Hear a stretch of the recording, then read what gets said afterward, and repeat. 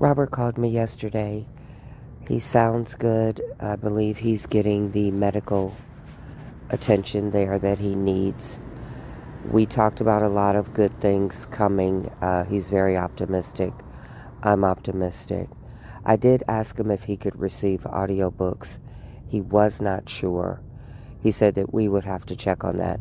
So can someone check on that and then leave in the comments if he can and what the process is? Because if you're going to send him books, which you should, because that helps edify his mind, you want him to be audiobooks. That way he can listen as he's moving around and getting other things done. And it's just more user-friendly for him in there. So can someone check on that and then leave in the comments if he can at the Butner, North Carolina location.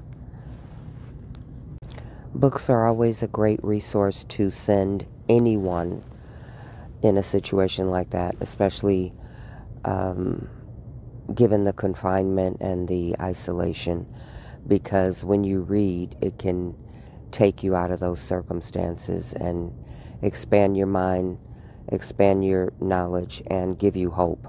So I like to stick with the books that are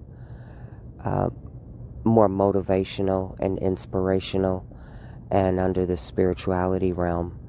So anything that will help keep his mind in a positive frame would be great. So you guys can search what books are out there that you can send him, but check with the Butner, North Carolina, to see if he can get audiobooks, because that would be great. His mailing address is Rkelly 09627-035, FCI Butner Medium 1, Federal Correctional Institution, P.O. Box 1000, Butner, North Carolina 27509.